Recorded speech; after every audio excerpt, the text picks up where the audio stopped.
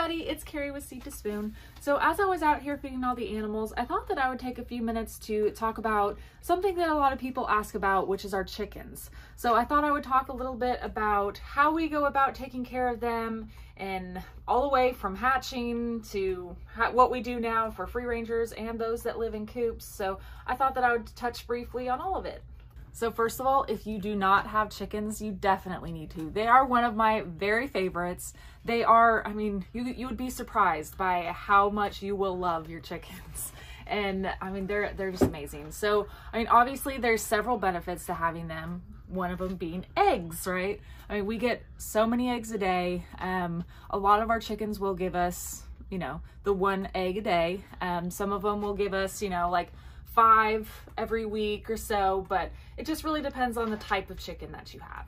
So the chickens also really help us in the garden. So we have a fence around the garden because that is a negative. They will eat your plants if they have the opportunity. So we have a fence that's around our garden, but they do the perimeter of the fence and they go around and they eat a lot of insects. They eat ticks, grasshoppers, I mean, pretty much you name it, they take care of it. So they are amazing little hunters and they really help in the garden. So I've actually seen several of them actually take down a small little mouse too. So they can really do a lot of damage. Oh, and I've also seen them take care of snakes too. I know technically snakes can be beneficial too, but honestly, I love the chickens. I don't care if they eat them. Chickens are also really good composters, so they can help you by like scratching through your compost, and they provide some fertilizer for it as well. So really the only negatives, I mean, besides the one I already listed of they will eat your plants, but there are some plants that the chickens will leave alone. But for the most part, we have to protect most of our plants. But that's only if you let your chickens free range like we do with a lot of ours. And then really the only other complaint we have is when you get too many roosters, it can be quite noisy around the farm. They start yelling back and forth at each other, crowing back and forth. But I mean, if that's what I have to put up with, I'm fine with it. Okay, so come on with me. We're gonna go feed some chickens and I will show you some of the different chickens that we have here on our farm. So over here we have a lot of our free rangers, and I just throw a lot of food out over here. I give them a scoop of just some regular chicken feed and a 15% protein. And then I also throw out a little bit of scratch and also some sunflower seeds, oats, things like that. So they come over here every morning. They're very, very demanding chickens. So most of these chickens out here are, I mean, I have a mixture of different chickens. So I have some Easter egger chickens, which means they lay really pretty turquoise blue eggs.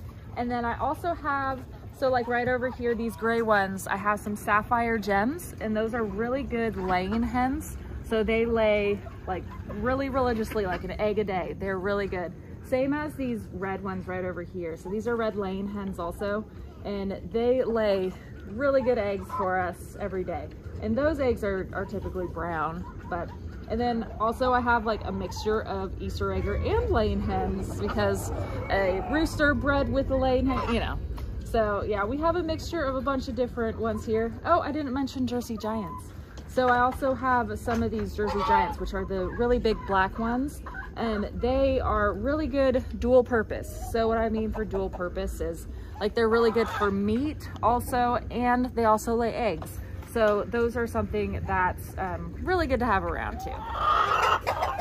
So we have 5 acres here, and these chickens pretty much have free range of wherever they want to go. Typically they just stay over on this side, so they really only go about maybe like a ½ acre to an acre over here on this side. They don't stray too far from where their food is and where they lay their eggs. And there's a hen laying an egg behind me now too. That's the noise that she's making. So if you've never tried an egg like fresh from the farm, you definitely need to. It is amazing. So it is way different than the ones you buy at the store. I feel like the ones you buy at the store are like, the color is like really dull, like, and then whenever you crack your first egg that you get from the farm, you'll notice like the inside, the yolk, it's like bright orange, and it is so much healthier for you, and the taste difference is just incredible. So you definitely need to try that out. So I realized earlier I talked about the negatives of having roosters around, but I never said like why we actually have roosters around. And you can hear them in the background. They're very noisy right now, but they are really helpful because they help to protect the hens. So we like to keep, oops, hey, don't move. So we like to keep at least like one rooster. Sorry, they're fighting over their favorite laying spot too. Okay, I will follow up somewhere quieter after I'm done here in a second. Okay, I thought that I would resume talking about roosters in the silky area. Well, I thought it would be quieter in here, but maybe not. Janice is a loudmouth. She's aptly named. She's named off of Janice from Friends, so yeah, that's her. Okay, I had to calm Janice down, so we are now holding Janice and Joey. So Joey is my favorite rooster, but don't tell the other roosters. So he is a silky. So these are in my ornamental chicken areas. So I call them ornamental because they are, well, first of all, look at how beautiful they are. Yes, he agrees. He says he's handsome. So they are really pretty. They do give really good eggs also. So they just don't lay quite as many eggs as the other like egg laying chickens that we have. And their eggs are a little bit smaller, but not too much. So they're still really good for eating and also hatching. So, so roosters, I'll get back on that. Roosters, he's really good because he protects the hens. So especially if there's any like hawks flying overhead or anything like that, like he will crow and get everybody to shelter. And also, if you want fertilized eggs, so if you want to hatch out eggs, you will need a rooster for that also. So we keep roosters around to help protect the hens and also fertilize eggs because we like to hatch out little baby chicks. So Joey is a silky, and then Janice over here is an Appenzeller Spitzhauben. So we have a little mixture of everything in here. I have fun with all the chickens. So although they give you smaller eggs, they still, I feel like they taste a lot better, especially if you're looking to do like hard-boiled eggs. I feel like their eggs are one of the best that you could do. So also if you are looking for pets, I feel like these chickens are probably one of the most sweet and docile ones that you can get. Okay, I couldn't leave Princess Consuela over here out. She's a sweet girl. So most of our chickens, like I showed you before, are free rangers. They go wherever they want to. I protect these guys a little bit more just because they're really close to my heart. I love them. So they are inside. This is a dog run that we put together. And then we also cut a small hole over there, as Janice is showing you over there, where they can go back and forth between the dog run and their coop. So they go into their coop and sleep for the night. And then I lock them up, and then I come back in here in the morning and open it back up, and then they come back in here. So we got, I mean, both this dog run and that chicken coop off of Facebook Marketplace, Craigslist, I mean, places like that. We try to buy like that so it's a lot cheaper because they're pretty expensive to buy brand new. So we do that, and generally we get the cheaper ones and maybe just fix up a little bit here and there. Like this coop over here, we just had to re-chicken wire one section and it was as good as new. So it's definitely cheaper to buy it that way.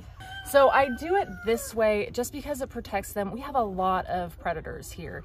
And before we had built this dog run, we had them inside of a bigger enclosure that was open on the top. So here we have the top, I mean, you can kind of see behind me, it's covered. But before we had them just in a completely open area besides their coop, and we were losing a lot to air predators. So not necessarily the ground predators. So it was like the hawks that were coming in and taking them, and we were losing so many. So we moved them over here to be better protected. So this will help to protect them from, you know, both the air predators as well as the predators that they face on the ground, like coyotes, raccoons, possums, things like that. So predators can be an issue with chickens, especially here where we are. So we try to keep a lot of really safe areas for the chickens to go run into if they need to. And then most of them go up into a coop at night. And if they don't go into a coop, I look at them, I make sure that they go somewhere safe. And I mean, for the most part, they're all pretty good, but you will definitely lose several to predators. So be prepared for that. But that's why we are like pretty much always hatching out new babies and new chicks. So we have like a constant round of babies hatching in our shop. So I will go show you those now. Okay, so this is in the back of our shop area that we have. We have a bunch of chickens at several stages. Okay, so down here I have my Cornish Cross chickens. So these ones we ordered online. These ones are meat birds. So these are only pretty much designed just for meat. So they're freaking out right now because I just fed them. So every morning I go through, I come in here, I lay some fresh pine shavings down, and then I also refill up water if need be, and then top off their food. And these guys especially, they love to eat. So these ones are probably about a week or two old now. And these ones will be ready for harvest in usually around like 9 weeks of age or so. Last time we had these, we waited until like 12 weeks and they were very, very large. And we let a few go just to see like how long they would live, and they don't do well staying alive for very long. So the purpose of these ones are definitely not for eggs, they are only for meat.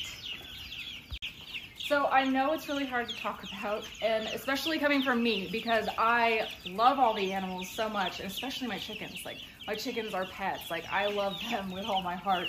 So that's, I mean, we came with the ethical conclusion that if we were going to keep eating chicken, it was much better for us to raise them in an environment where they are happy and healthy, and not in, you know, a commercial environment where it's just miserable living conditions. So we figured if we were going to continue to eat chickens, we would do it this way.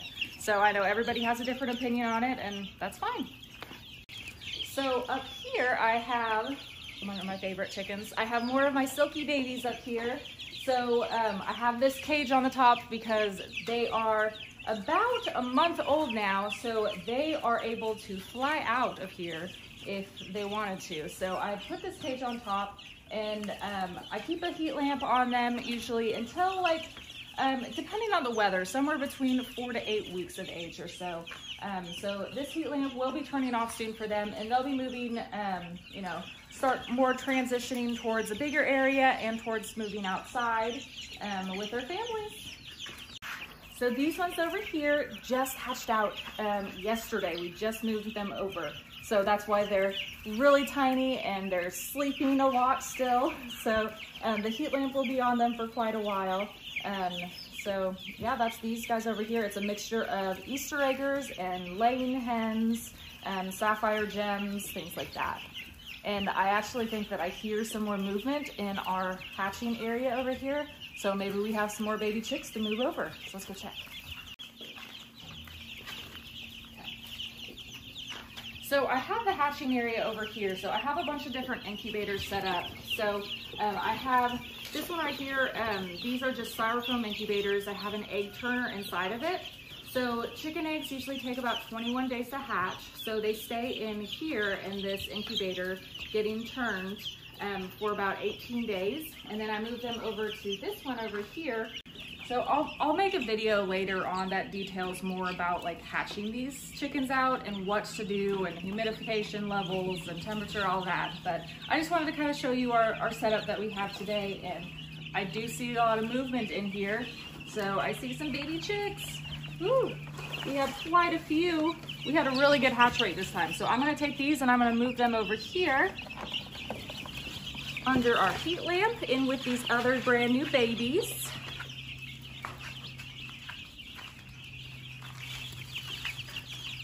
Here we go, we got new friends.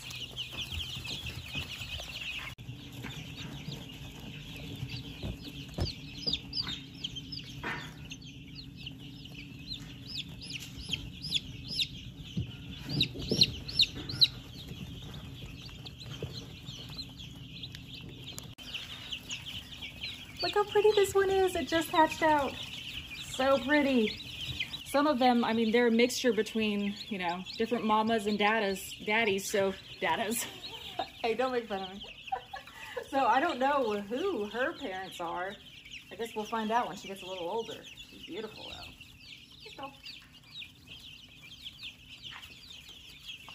So at this stage, you can't really tell if it's gonna be a boy or a girl quite yet. I mean, there's a lot of different like folklores and old wives' tales on how you can tell difference between boys and girls, but I find that a lot of them are not very accurate. So we really the only true way to know if it's a boy or girl is when they start crowing or start laying eggs.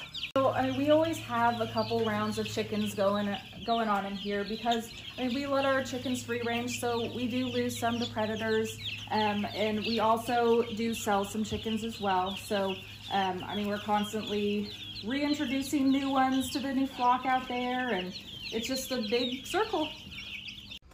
Okay, so that was just really a brief overview like of our chickens and how we raise chickens and yeah, all of that. So if you have any questions or if you want me to go more into detail about anything that we do to care for our chickens or raise them or anything like that, just let me know, leave them in the comment section and I can make another video about it. So thank you so much for watching, everybody.